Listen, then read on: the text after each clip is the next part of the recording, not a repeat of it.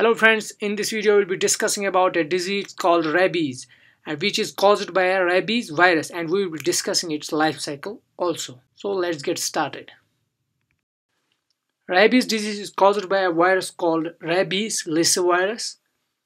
It's from the family Rhabdoviridie, genus is lyssavirus, and species is rabies lyssavirus. And lyssavirus here is a type species concept where a genus name is written with species. That's why it's written with species lyssavirus. So we call it a rabies lyssavirus. And its genetic material is single-stranded RNA, that is negatively stranded, and it's neurotropic virus, that means it infects nerve cells, what we call as neurons, and its life cycle is zoonotic, that's from one animal to another, and both are the hosts here, and mostly they are the mammals here. First of all, let's discuss the key points in its life cycle. First point we see here, it's from host to host. Being a zoonotic virus, it gets transmitted from one animal to another through biting, and it's mostly in mammals. Second point we see here, its mode of transmission. It's through saliva and biting behavior. We are going to discuss in later part of the video what this biting behavior is. And third point we see here, mode of replication. It's polymerase shuttering, which is also going to be discussed later on in this part of video. Now let's see how this virus gets transmitted from an infected animal to a healthy animal. We have a rabid dog here, suppose. It has got virus in its saliva and it bites a healthy person. And in this healthy person, it infects the nearby muscle cells, and from these muscle cells there is a neuromuscular junction from where it starts to get into our neural pathway, and through this neural pathway it occurs a transport path which is called as exoplasmic transport. And in this exoplasmic transport we have a retrograde transport.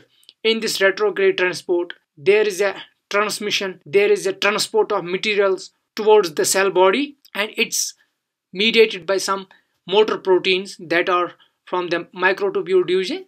And after this retrograde transport, this virus gets transported to the cytoplasm of nerve cell, which is called the body of nerve cell.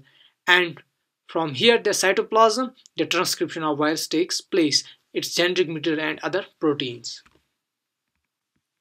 So what's the mechanism behind retrograde axonal transport? This retrograde axonal transport is a normal transport system in neuron cells, where neuron cells send some particles outside the cell and take some particles inside the cell like proteins, lipids, to work properly.